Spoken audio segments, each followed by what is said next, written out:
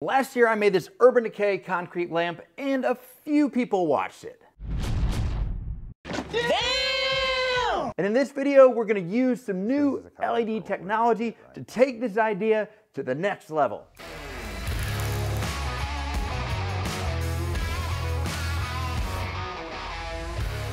Thanks to SimpliSafe for sponsoring this video. This project actually started about 5 years ago when I came across this amazing Instagram account called Luke Lamp. He makes these beautiful, looping, flowing, ropey LED chandelier things that just blew my mind. I've always wanted to put my twist on this style of light, but the problem was I couldn't find those ropey LED lights anywhere until a month ago.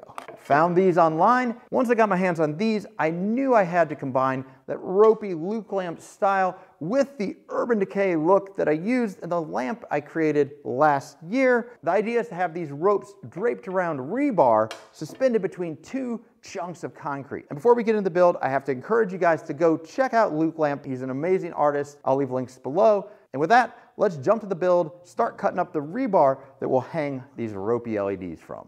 So here I'm cutting down all the pieces of rebar. It's a pretty simple process, but I wanted to address some comments that I got last time that I did this. People pointed out that I didn't need to weld rebar. They said I could just bend it and wire it together. But to me, this just isn't as much fun. Sometimes you gotta have a little fun, and welding is super fun for me, so I'm gonna weld this, okay?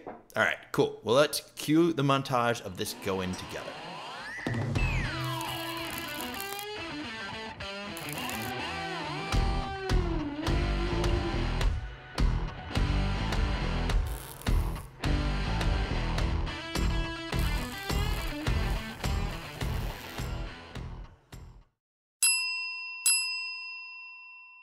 Wait.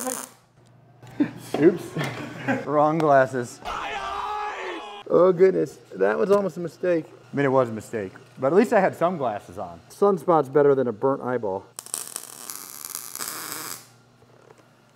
A little crooked, which is kind of what we want because it's supposed to look like a real column, which wouldn't be welded perfectly square anyways. With the rebar frame done, we turn to the melamine form that we're going to pour the concrete into. Now, last time I just made a big rectangular box and it was pretty simple, but this time I wanted to reuse pieces of melamine from previous concrete projects, and I get a lot of comments about the environmental impact of concrete projects, and I do think it is important. So saving and reusing pieces of melamine is a little thing that I can do to reduce the impact my projects have. This did make it a bit more complex because I didn't have enough 5-foot long pieces to do a full box. So instead I made two open-ended small boxes at each end of the form and left the middle open. Now, with the somewhat oddly shaped form for this project explained, it's time for another episode of everyone's favorite Caulk Talk, which is the same as every episode of Caulk Talk.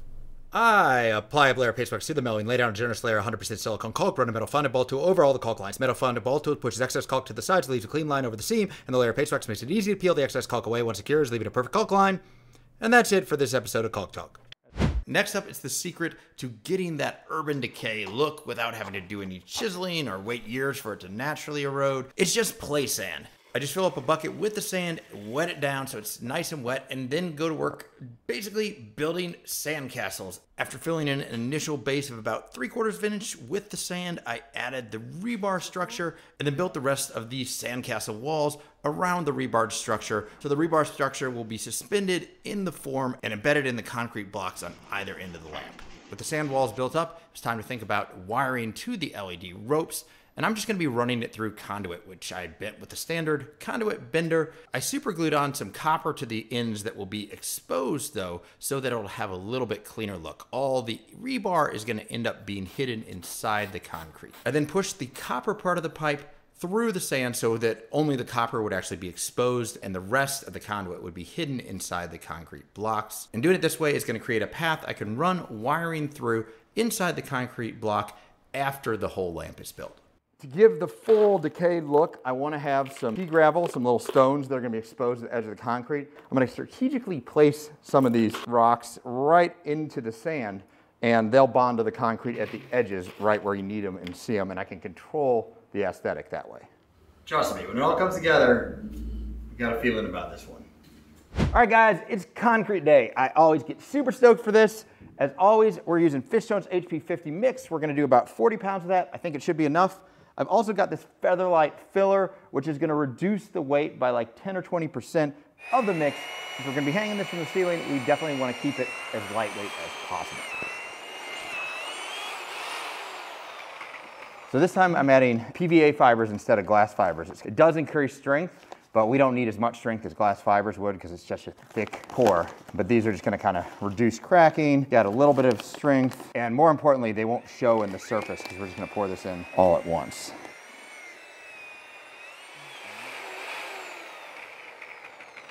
All right, got a nice consistency for self-leveling concrete, so let's go dump it on it.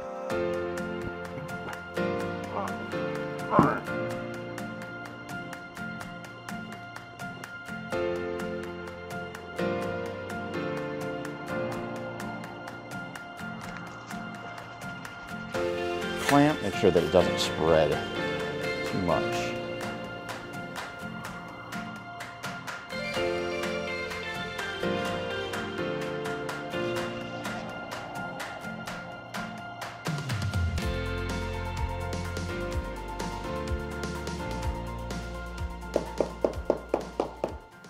Give it a little pat.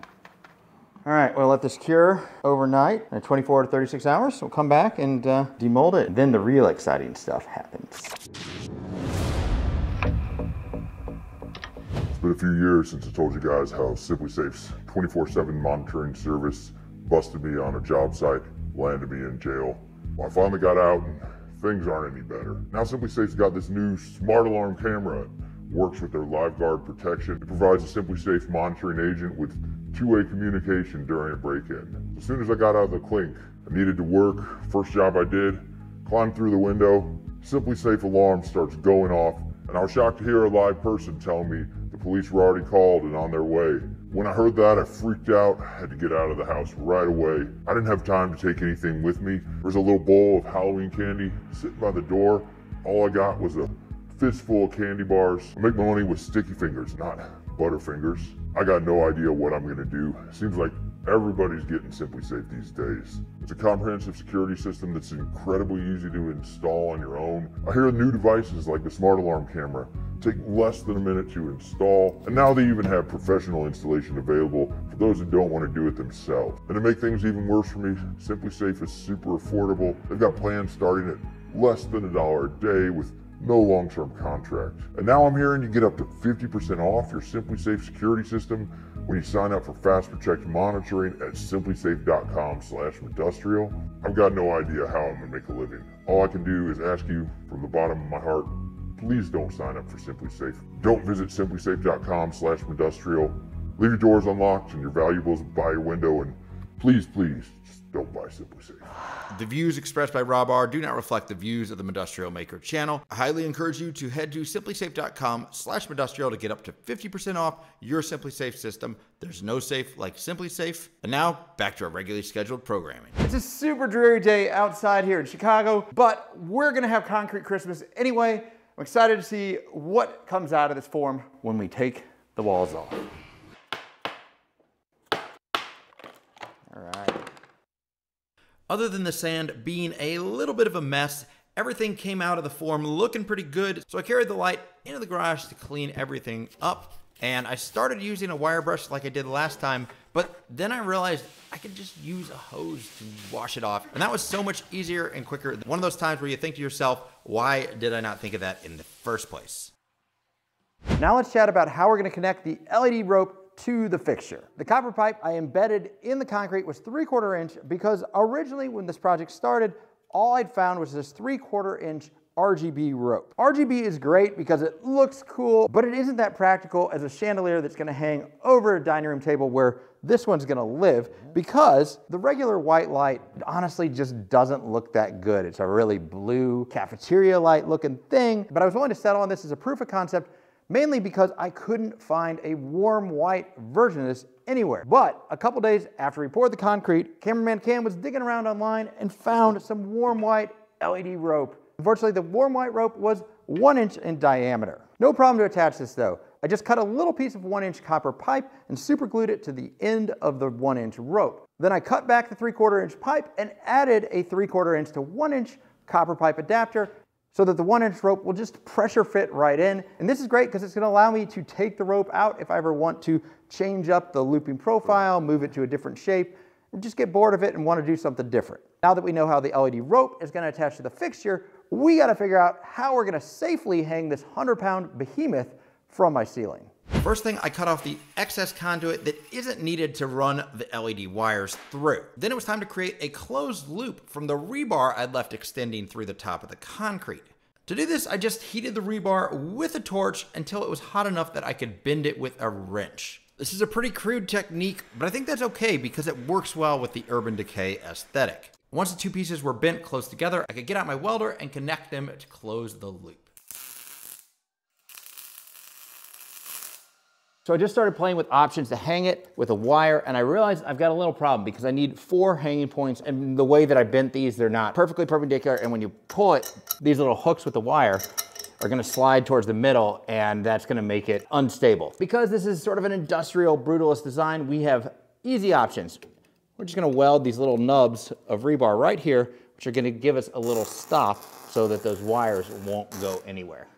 Since this light ended up weighing a little bit more than I expected, about 100 pounds, I'm gonna use some heavy duty 1/8" steel cable. It's rated for way more than this thing weighs, but figure belts and suspenders, literally. The wire is run through this little thing called a thimble to form a loop, and the loop is then secured on the other side with 2 saddle clamps. Now at this point, I learned a little something. Regardless of whatever weight the steel cable is rated for, all that goes out the window if you don't use hot forged saddle clamps to suspend anything overhead. And this actually delayed the whole project for a week because I had to track those down online. But now that we have them, we can head upstairs to the living room to install the chandelier above the dining table. So to hang it from the ceiling, we've cut down some 2x8s. We've stained them so that they will more closely match the existing joists. And we'll use some Simpson strong tie screws to attach those to the existing joists, along with some extra bracing on the sides. For those that are wondering, Simpson strong tie screws have the same shearing strength like nails, so you could kind of use them where you would normally use nails. I like doing that because it's going to give me some flexibility to move this structure should I ever move the dining table, which may happen when I put some more thought into actually designing the interior space of the living room. Heavy duty steel hooks, as far as we can by hand. I'm gonna chuck that up. There we go. There's the test to see okay. Oh, there's a hole in the floor, but all right, pretty good. So what we're gonna do is use ratchet straps, so we can just like set it in the ratchet straps, hoist it up with the ratchet straps to the height we want, get it positioned where we want under the table. Then we can safely undo and adjust the saddle clamps on the wire to get everything hung perfectly level. Or at least that's the plan. Remove these ratchet straps and see if it stays. It's pretty good. I will take it. Eventually, I've got an electrician coming back in a month or so. We're gonna have a junction box put in, have this hardwired, so there's a wall switch. But for now, we're just gonna use a power supply. Just that elbow we use, we should be able to just kind of ease it through. Look at that. Easy peasy. Boom, like that. Just want to let you guys know that my favorite workwear brand and channel sponsor, Ariat Work, is having some amazing Black Friday sales. So go ahead and check out the links in the description below to get yourself or someone you love some great workwear for the holidays. So now's the fun part, but also something that we need to take a little bit of time with. We've essentially just created a canvas. You could drape the lights and loop them and tie them in knots, do whatever you want. Not all those configurations are gonna look good. There's definitely a little artistic touch to it, and I'm actually not sure exactly what we're gonna do. So I'm just gonna get up there and start playing with it, and hopefully we'll figure something out that looks good.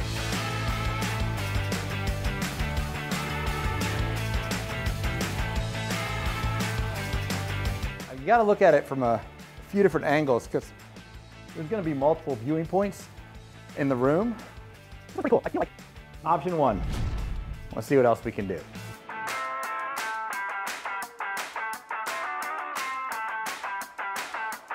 So option 2, almost kind of reminds me of like a filament in an Edison bulb on a larger scale. I feel like maybe the lighting element needs to be longer. over the table. So maybe I'm gonna think outside the box and try looping it over the concrete some, see what we get there.